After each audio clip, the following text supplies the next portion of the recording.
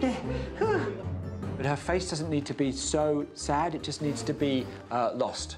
Garth, he comes from some experience with live action, so animation has been all very new to him, but he's been the most enthusiastic learner. The face kind of moves as if there's a thought going through his head. I thought, yeah, I'll be fine. You know, I've done live action movies and loads of things like that, it'll be fine.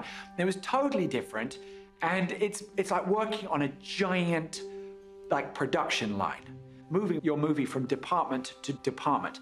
So it began obviously with the script, but then very quickly we started to design the characters and the world.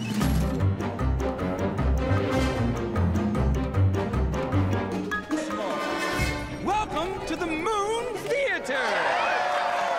There are a lot of great things about making a movie with illumination, but one of the best ones is working with Eric Guillaume, because instantly your world is unique.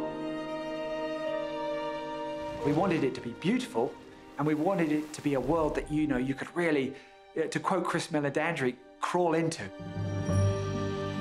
We went for a California-style city, for sort of somewhere, I think it's kind of a mash between San Francisco, Los Angeles, with some Miami sort of color schemes thrown in there, just to sort of keep it delicious. We had those influences and then just infused all of that into our set designs.